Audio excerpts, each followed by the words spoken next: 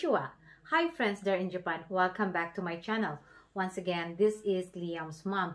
I will be going to visit once again for Koji Tamaki, and this is gonna be another requested artist that we are going to visit with his song Bouquet. And yeah, I'm so curious how he's going to sing, because I know Koji is really moves my heart each time I listen to his voice, and we will see how it will be this time. But friends there in Japan, I appreciate your time once again, and if you are new here, don't forget to subscribe so that you won't miss any videos, okay? And yeah, let's just get started and watch for Koji. Okay. 溢れる涙を温かな花束にして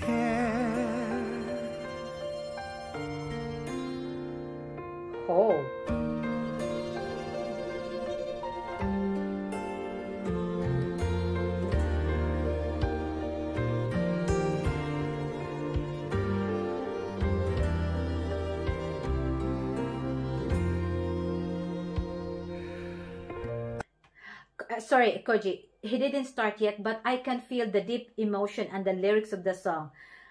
Again, it's so touching. 朝の光を浴びてそっと寄り添うのは誰、昨日の悲しみたちのささやきが聞こえてくる、見ず知らずのものに水を与えてくれてありがとう、返せるものは何にもないけれど、あなた。Oh, it's really touching. So emotional song once again. Oh, I feel touched the way how he sings. His voice. Oh, Koji, you're so different. あなたとあなたの周りの大切なものすべてを思います。溢れる涙を温かな花束にして。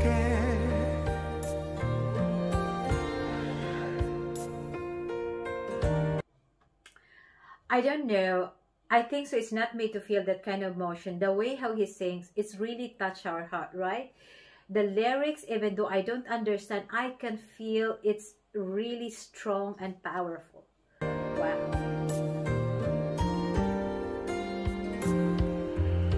月の光を浴びてそっと祈ってるのは誰、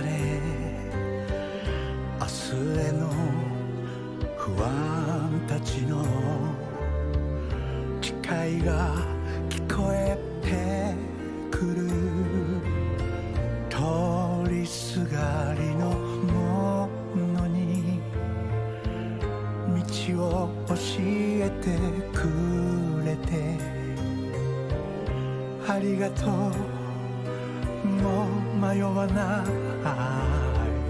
い、歩き出してみる、私と私の周りの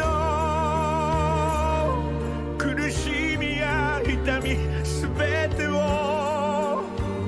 笑って溢れる涙を許してくれるのなら花束にしてあなたと。I know it's not really easy to have this kind of song. It's quite so deep, and I try to do my best. I just try to meditate because it's too hard to understand the lyrics, but looking to his way of singing, so powerful. This kind of music, it's really touched my heart. あなたの周りの大切なものすべてを思います。溢れる涙を温かな花束にして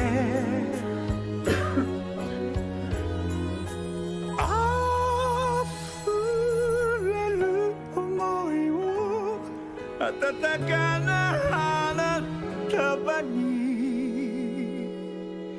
して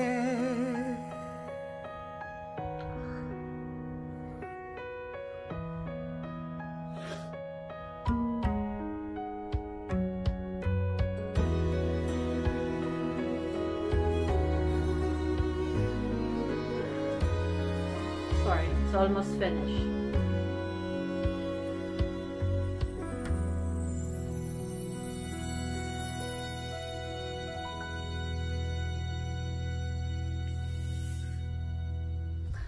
Yeah, lovely smile.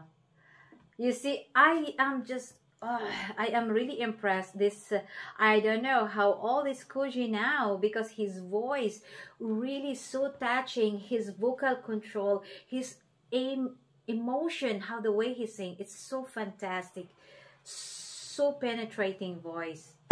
Yes, indeed, friends, there in Japan, you have really a lot of amazing artists. And yes, there's a lot more coming up. Please stay tuned to that. And so you don't have to forget to subscribe so that you won't miss any videos, okay? And if you have any special group, any special artist, comment below. And I will try to do my best to visit to that as well. Okay, so take care, everyone. And if you haven't watched the rest of my reaction for Koji and the rest of Japanese artists, check it out here in my playlist. Bye!